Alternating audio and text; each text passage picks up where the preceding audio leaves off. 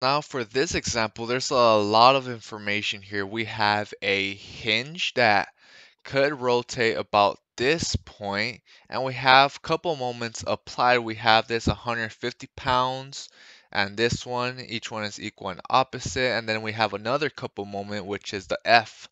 The force here, one is negative force because it's the opposite direction of the other one, F force. So the problem statement is determine the magnitude of the couple force F so that the resultant couple moment on the crank is 0. In other words, we want no rotation for this hinge here. So the resultant of all the moments must be equal to 0. So the sum of moments is equal to 0. My sign convention is counterclockwise is equal to positive, and they're going to be respect to this hinge, the point at this hinge here. This is where the moment is with respect to that point. So now, as you can see, there's a lot of information here. We have lots of angles. Each angle of all the forces, you see this one's 30 degrees with respect to the horizontal, the other one's 30 with respect to the vertical, and so forth. This object itself has a 45-degree angle on both sides, and we have the dimensions, the lengths 5 inches here, 4 inches here, where the forces are located. Now, this is where you could go force by force and break it up to its x and y component, because keep in mind, um, previously, in previous examples, sometimes only one component caused the force, but in certain instances, such as this specific case, you will have a moment being caused by the x component as well as the y component of every force. So just keep that in mind that when it comes to force components, just because it doesn't necessarily mean that only one of the components will cause a force. Sometimes both of the force components cause a moment. So just be careful with that.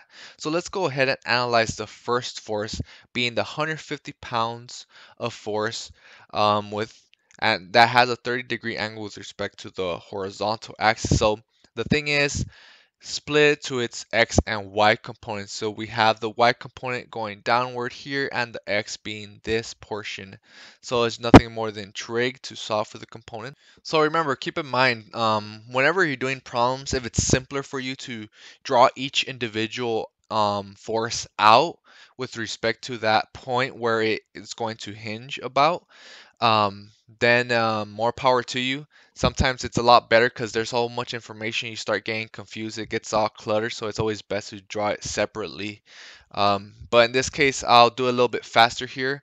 So the sum of moments is equal to 0. Let's go with um, the first force.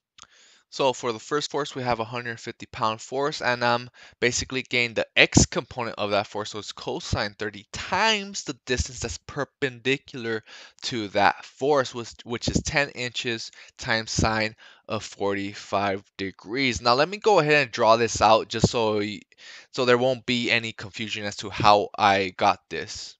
So, as I stated previously, sometimes it's better to redraw it, and sometimes you could draw just right triangles, which simplify the problem. So here, this is where that force is being applied, 150-pound force, and it's 30 degrees here. So we have from the hinge point, we have 5 inches and 5 inches. So I know the total length here of this hypotenuse of this right triangle that I decided to draw is 10 inches. And we were also given the angle, right? So we have 45 degrees drawn here. So I just went ahead and drew a right triangle. And basically, with respect to the x component of this force, the distance that's perpendicular to that would be this distance here, this side of the triangle. So it's nothing more than sine 45 degrees times 10 inches, which gives us the length of this one. This is where I got 10 inch times sine 45 to give me the distance that's perpendicular with respect to the force of the x component. So keep that in mind. You need to find the distance that's perpendicular with respect to the x component force and the y component force if you do happen to break up the forces into components. So this is for the x portion. Now this moment is going to be causing a counterclockwise rotation along that hinge that we see here. So since this causes a counterclockwise rotation, then it's a positive. Now let's go ahead and look at the y component.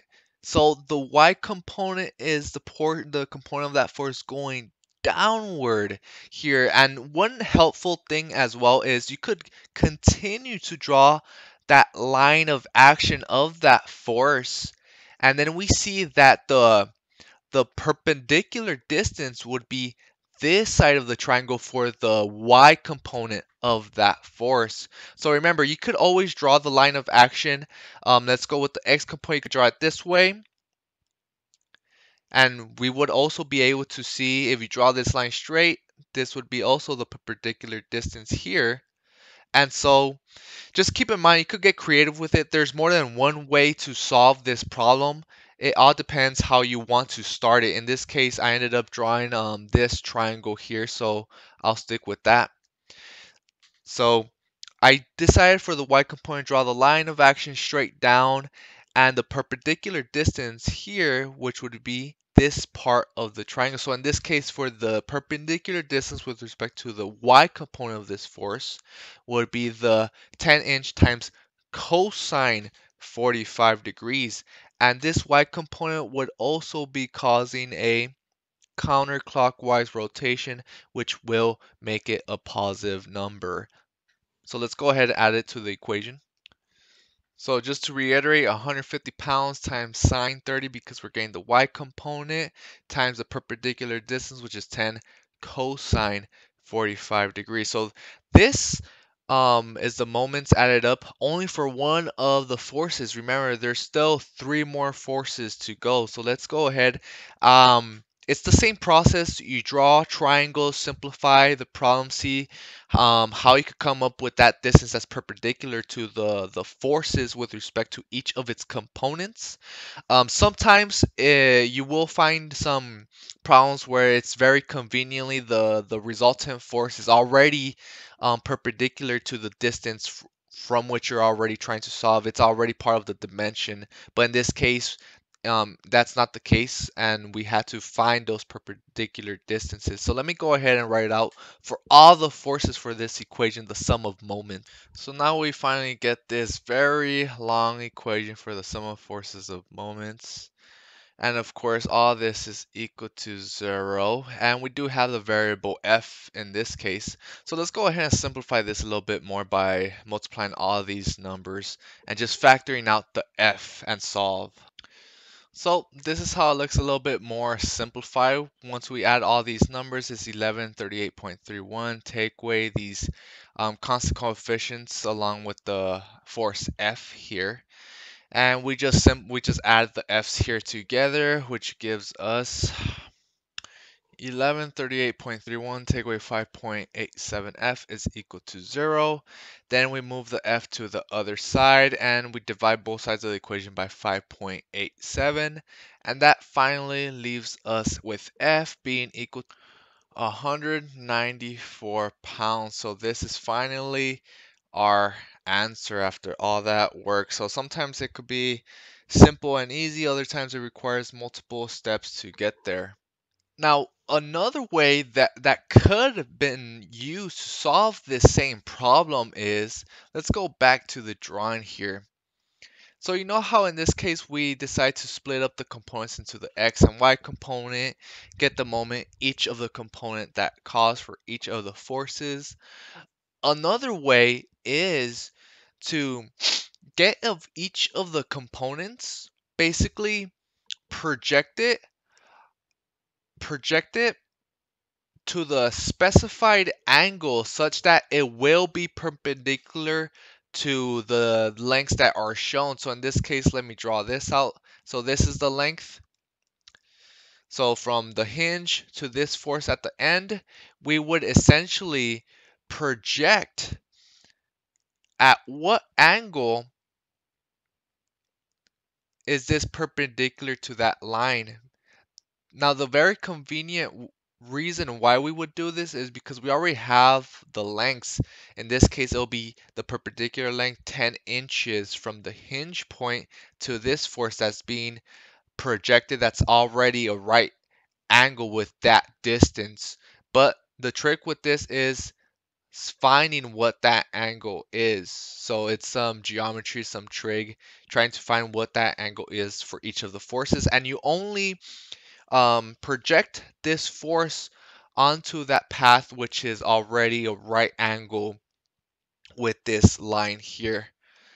So that's another way that could be a little bit simpler if you have the hang of trig, if you kind of just by visual inspection could identify the angles that are missing to project these forces that are already at a right angle with respect to the dimensions that are seen here. So there's always, sometimes there's more than one way to solve the same problem. One way may be a little bit longer, the other one may be simpler, but it's up to you to decide to see what's more obvious for you. Some people, it may be too difficult to identify, and so you go this longer route, which is perfectly fine. And so this is how you apply the concepts of moments as well as the summation of the resultant moment to be able to find any unknowns in the particular systems. In this specific problem, it was to solve the force such that there was no moment about that hinge.